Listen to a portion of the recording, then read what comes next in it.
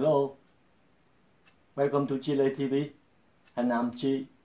This video will show you how to detect and how to avoid water hammer in steam boiler system.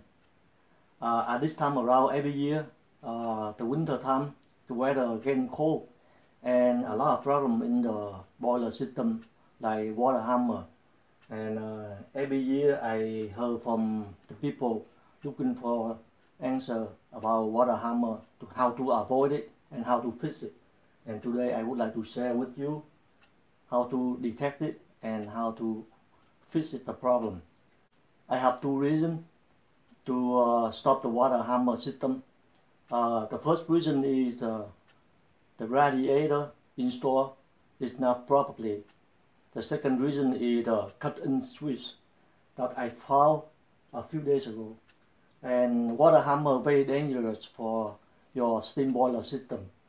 For instance, it could break down, rupture the pipeline, or the radiator crack. And water hammer very annoying sound in your house. It makes a noise and it's getting crazy. A lot of people complain about the water hammer, very crazy, making noise at night time because the temperature drop, the boiler kick in, and steam in the pipe system keep going and make a lot of noise and bang on the pipe. So with troubleshooting a few days ago, I found that one of the radiator was cracked. I'm not a certified boiler technician, but I have experience in the power plant for 30 years, so I know about the system. That's why I'm trying to share with you how to detect the water hammer and how to fix it.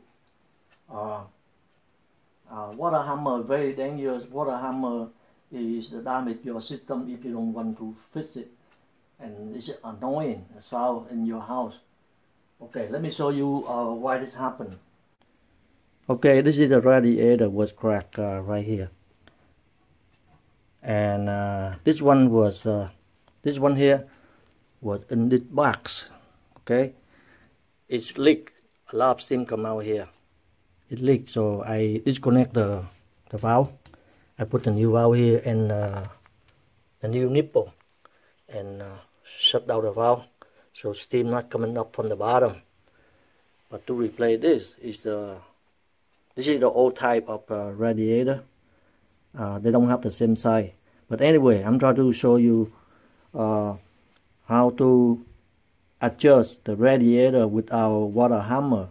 Usually when they install the radiator in the pipe system, you should have to lift one end up a little bit, just like this, up a little bit. If you don't know how to label it, you can use the label here. You see, if you see the bubble in the middle, which means that no angle, you should have a little bit angle up like this. You see the bubble go up a little bit. See, otherwise the water stay inside here. When the water inside the radiator, steam coming in this way and push the water this way, and the water will fly from here to here. That make a noise. And when the steam release, right? Steam release to the atmosphere, somehow go to the vent valve, and the water coming back, stay here. And they waiting for another wave of steam coming back again, push, and the water go back here and make a noise, bang, and come back and forth like this, bang, bang, bang. That's why you hear the noise. Sometimes the steam system will hit the pipe from the angle, like 90-degree angle. I don't see here. Usually right at the angle of the pipe system, make a noise right there too, but most likely it's right here. So to avoid the water hammer from the radiator, you have to lift up one side, put something on the bottom here.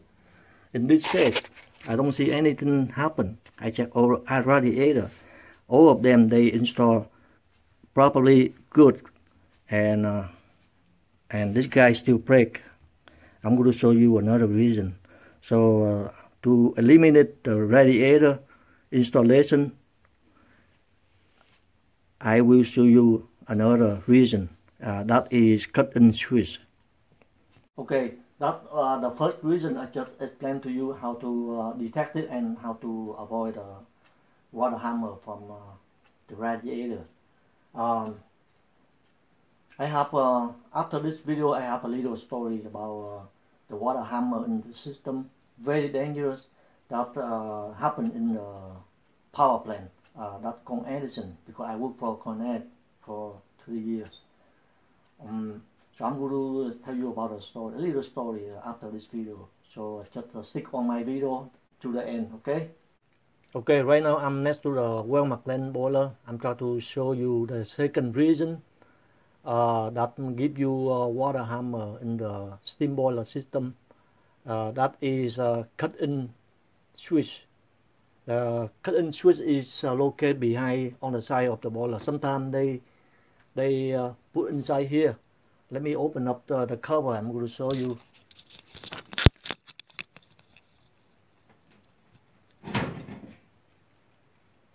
This is the front boiler. It's inside the box. All located in here. The transformer right here. This is the controller for the burner. And this is the gas valve, the main gas valve for the boiler. And the cut-in switch is right here. This is a cut-in switch. Okay, Honeywell make. I'll try to open and show you how to adjust it. This is emergency switch. In case you have emergency, flip down, you kill everything. And this is flip water controller. After troubleshooting, I find out that the current switch someone adjust before is very high, or they forget to adjust it. Usually the cut-in switch adjusts for 1.5 or 2 pounds.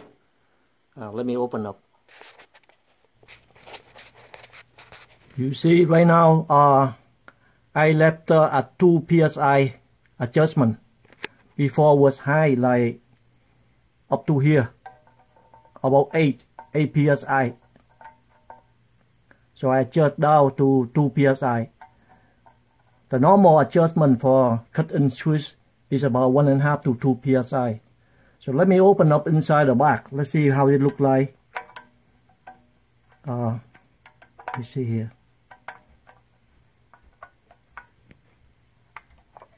And lift up lever. Okay. This is the how it look like inside the box. This one they call micro pressure switch. Oh, there are only 2 wires inside here. 2 wires. Mounted on the switch. Depends how they use it. Normally open or normally closed. Okay. So to adjust the switch, you got to adjust from the top here. Show you. Okay, right here. The top here, top nut. You adjust this. You turn in or out to adjust the label down to 2 psi. You see? Like this, back and forth. But I found that it was adjust for 8 psi. It's too high. That's why the boiler never cut off. And more steam go inside the system. That give you a water hammer. That's what I found. Right now I don't have no more water hammer for more than 3 days. That's why I'm trying to make this video to help you guys if who are looking for the problem, the water hammer inside the steam boiler system. And this is just a small boiler. It's called low pressure boiler for the residential, the single house. You don't need to adjust very high pressure, because high pressure is for the big building, many units, like at least 4 to 8 units. But this is single house. You need to adjust for right about 1.5 or 2 psi. If too much pressure, the boiler is working harder to build up the pressure. You can see the pressure build up from the gauge right here. If you look at the gauge when the boiler online, you see the needle here start to move up to 2 psi right here. And when it reaches 2 psi, the boiler shut down by itself and rest it until the pressure drops when the pressure drop, there is a differential pressure, then that make the boiler kick in again. And to adjust this is very easy. And this is a new boiler. It's only a few years old. I don't know the technician before they installed it, and they don't know how to adjust, or they forgot. And that's what I found. And we don't know what the reason why water hammer is still in the system. After I troubleshoot all the radiator, they all install and adjust properly in good condition, but still have a water hammer.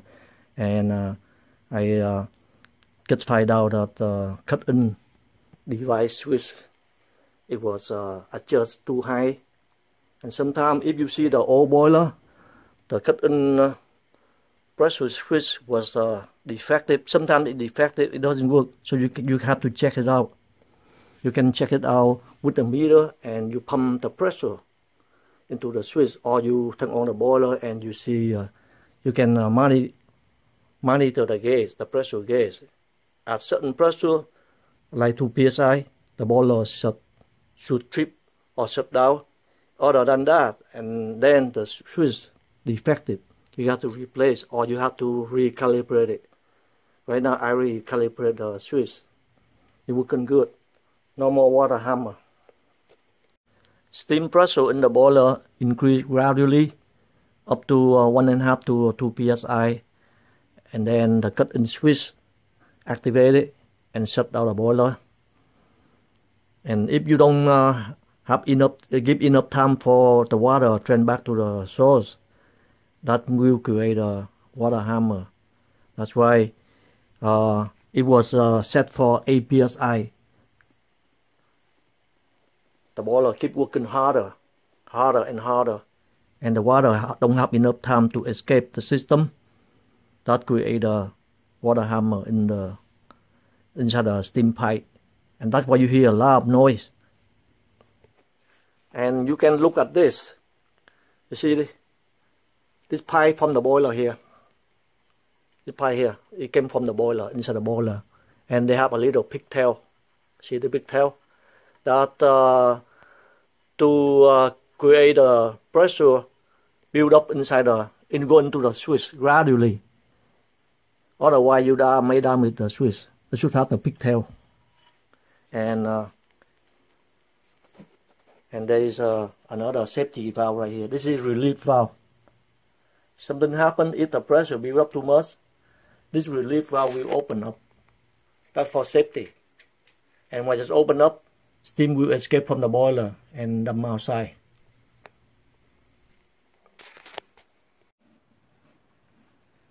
Okay, right now I'm trying to share with you a little bit story about a power plant that I have worked for. Power plant, inside a power plant for 30 years, like Con Edison in New York. Okay, cut-in switch, right? In the power plant, they have 3 different transmitters that will monitor the pressure inside the boiler. Usually the pressure inside the boiler about 1200 psi, 1200 psi. So we have 3 transmitters, and they take average of 3, divide by 3, and then they take the value of 3 transmitter that give you the reading of each transmitter, and also give you the average. And there are another 3 more switches that they call digital trip. 3 switches that will monitor the pressure inside the boiler. So the 3 switches and 3 transmitters, they combine and they go to the logic diagram to trip out the boiler. If something dangerous, they could trip out the boiler, because the boiler in the power plant, the pressure very high, like 1500 easy. But this is a small low pressure boiler, only 1 or 2 psi the most. So in the power plant is different from the house.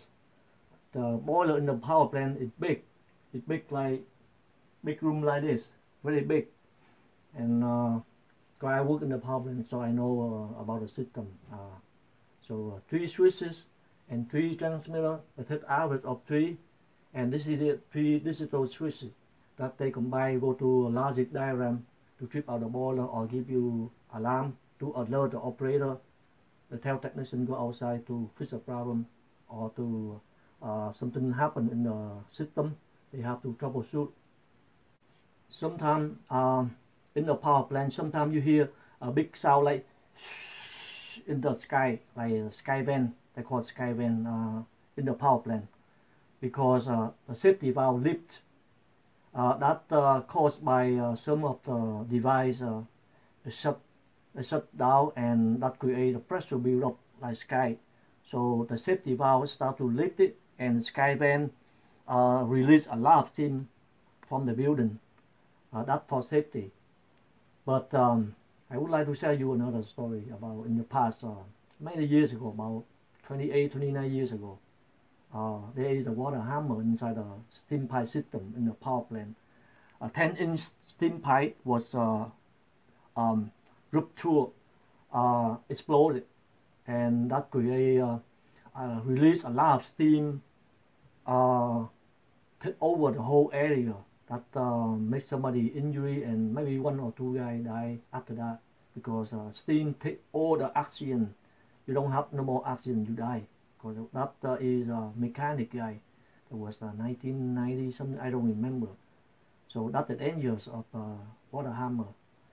And in this case, I'm talking about the dangers for low pressure boiler in the house.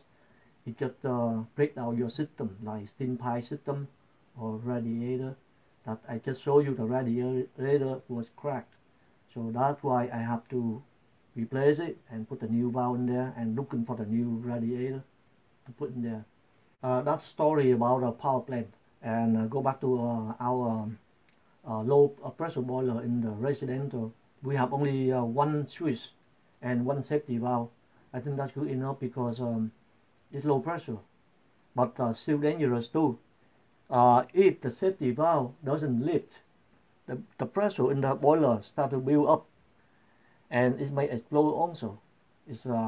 But I don't think that happen, because it's not happen like that easy.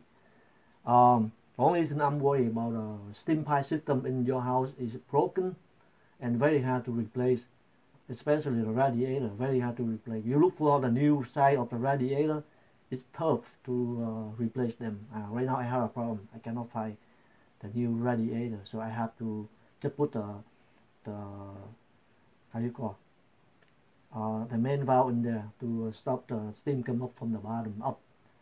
Okay, I would like to stop my video here.